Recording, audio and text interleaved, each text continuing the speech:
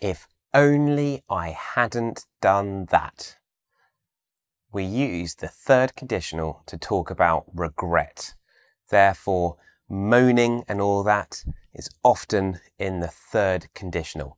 Hello, welcome back. My name is Benjamin. Welcome to the channel. Today's lesson is all about the third conditional, how to use it, getting more confident using it.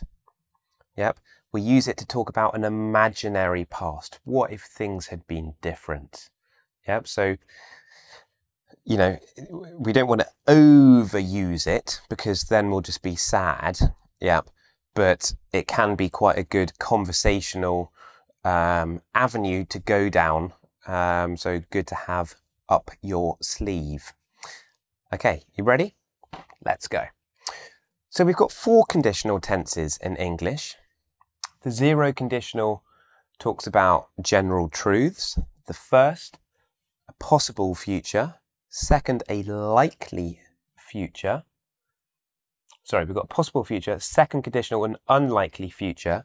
And the third conditional looks back, wishes things were different. It's all about regret. Oh, why did that happen? Yeah. There's a main clause and an if clause. The main clause will look something like this. I would have been happy. Yep, so we've got would have in the main clause. If, that's like the kind of the seesaw point. If Tommy had given me some cake. So we have the past perfect tense here. Had plus past participle. Had given me some cake. Tommy, why did you do that?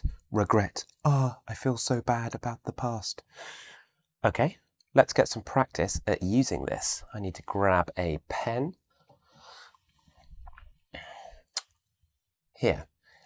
If Hillary Clinton had won the election, Donald Trump would not. So we need some help.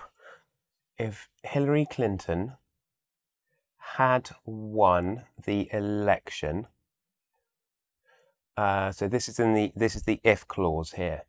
Yep, that's past perfect. Had won.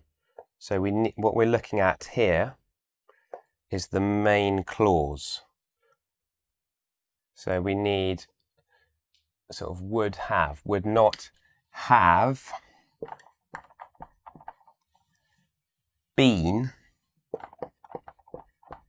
elected president. So we've got positive. We're imagining if something positive had happened, then this negative thing wouldn't have happened. If we reverse that round, I'm saying positive and negative in a strictly grammatical sense. I'm not going to get too political right now. What about the other way round? If Trump had not won, so we're starting with the negative now. So if something negative had not happened, the election, Clinton would, same tense, have been elected president. Okay, time for much more practice. Let's go. So another way of thinking about the structure of the third conditional is as we always start with the if and then condition leading to a result. So if such and such a thing hadn't happened, what would have been created? I've got 1, 2, 3, 4 sentences and I've jumbled them around so we can try and put them back together again, a bit like Humpty Dumpty falling off the wall. If we hadn't invited so many people to the party, what would have happened? Could have avoided breaking down. Emotional breaking down or traffic breaking down? No, I don't think that's it. You wouldn't have had to queue for so long. North American, you say line instead of queue. No, it's not about queue. Something about food. That's about entertaining, hospitality. If we hadn't invited so many people to the party, if we had not invited. So they invited loads of people to the party. What was the result? We might not have had so little food. So we're imagining a different past. We might not have had so little food. So this is going here.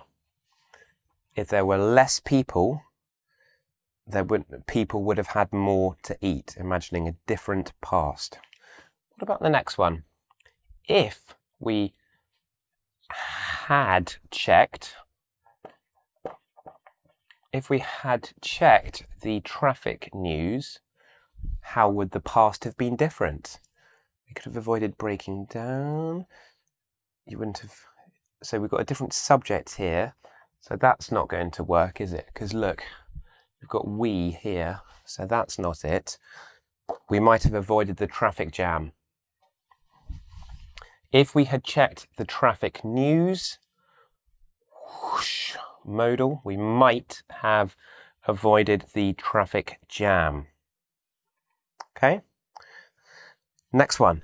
If we'd paid for priority boarding, so that's the premium service where you go to the front of the queue, or at least you're meant to, what would have been different? If we had paid that,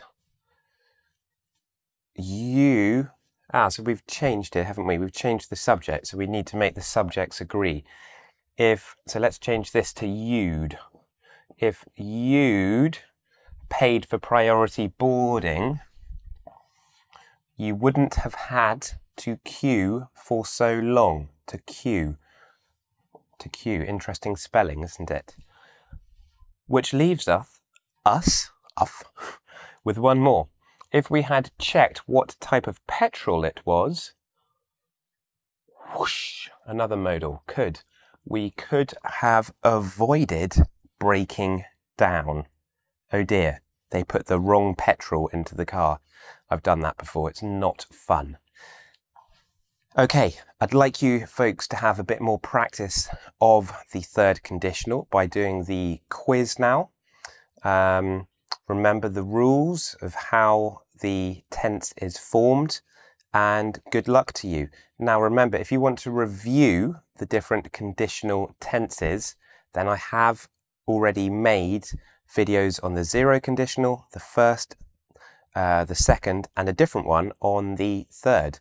So do check those out as a means of expanding your grammatical awareness. If you're not a subscriber, become one. If you are a subscriber, thanks. See you in the next video. And by the way, if you want any extra help with your English, honeyourenglish.com.